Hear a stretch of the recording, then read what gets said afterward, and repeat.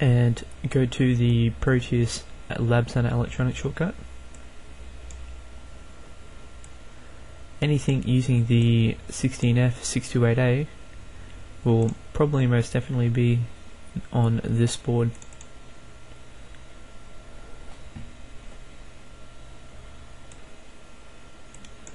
Okay, this virtual terminal output is for this device here.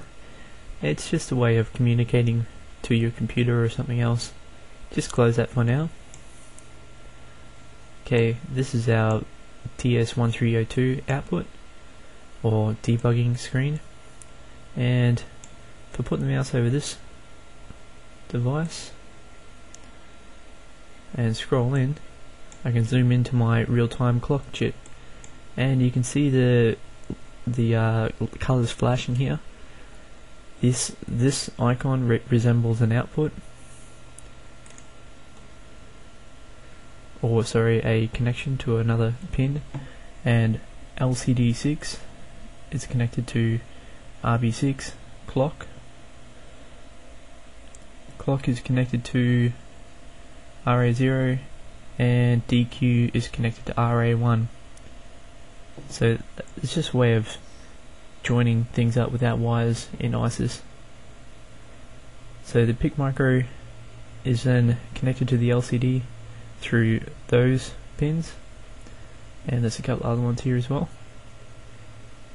And there's the actual data that the PIC micro is reading from the chip, and here's the debug screen that the chip of the chip's actual data.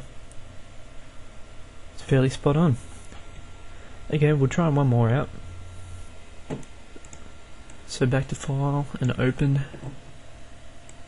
Okay, we'll try the H serial in key. Okay, so it's using the 16F877. Make sure you compile the program.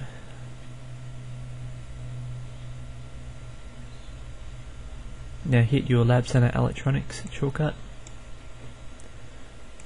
Because it's the 16F877, chances are it's going to be on this board.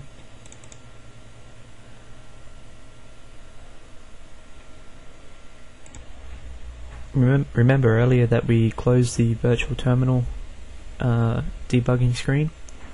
If you want to open that or bring that screen back up, or any screen for any external component used in ISIS, go to the debug menu, and anything that's used is available in here. So here's my virtual terminal debug screen, so I can bring it up. You can even change the size of it if you want. Okay, so now when I click on a button here, it should give me a value from 0 to 15 depending on the button I press.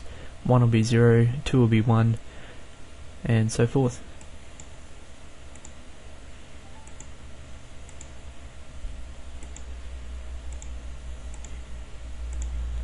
And there you go.